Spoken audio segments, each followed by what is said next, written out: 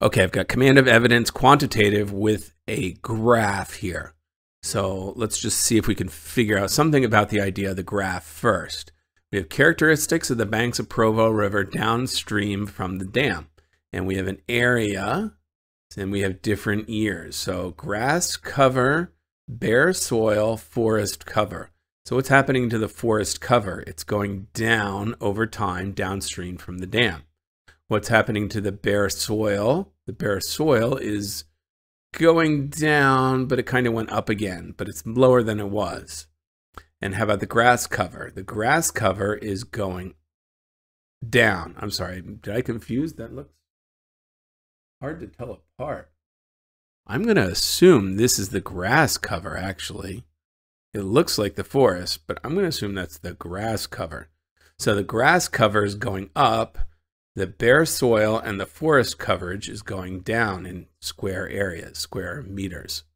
All right. The choice describes the data from the graph supports the colleagues' conclusions. We'll have to figure out what their conclusions are.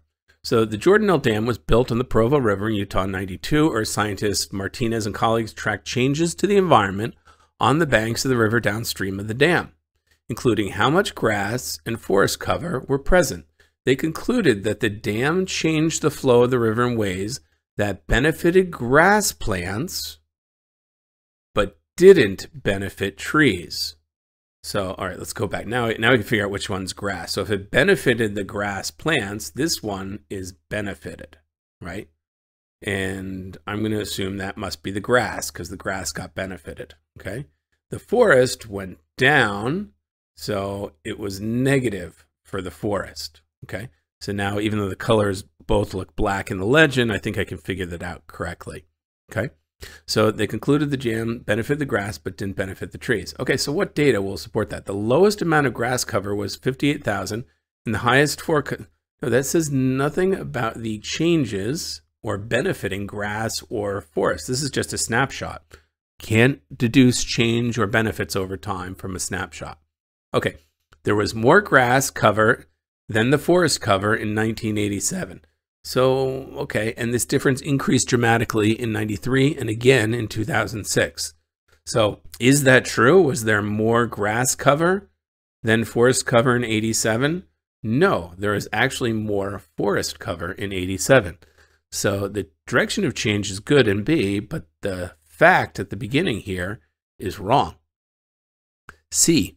There was less grass cover than bare soil in 1987, but more grass cover than bare soil. So wait, the comparison here we're looking for is grass versus forest or trees. We don't really care about the soil for our purposes, so this is irrelevant. D, grass cover increased from 87 to 93 and from 93 to 2006, whereas forest cover decreased in those periods. That's true. The graph shows that. It's true to the graph, and it answers the question. It's relevant to the question. So remember, on these graph or quantitative questions, we want two things. Is the answer relevant? And is it factually correct relative to the table and the graph? So it's easy to kind of check whether it's correct to the numbers, but you also have to make sure it answers the question. It's relevant. Notice two answer choices. One was not relevant. One was not correct to the graph. Both can exist. You need to find both to be true.